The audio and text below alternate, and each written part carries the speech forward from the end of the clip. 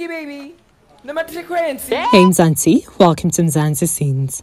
So Katlego broke down crying in an exclusive Expresso tell-all interview trailer that has brought social media users to tears. An emotional Katlego struggled to hold back tears as he thought back on his rough 2-year absence from the show. He is very grateful and excited to be back to his hosting duties. While wiping away his tears, Katlego explained that a lot has happened. It was confirmed that he will be making his highly anticipated return to the Expresso morning show on Monday, 8th August. At the end of 2020, Katlego was suspended from Expresso in order to concentrate on personal problems stemming from claims of abuse filed against him.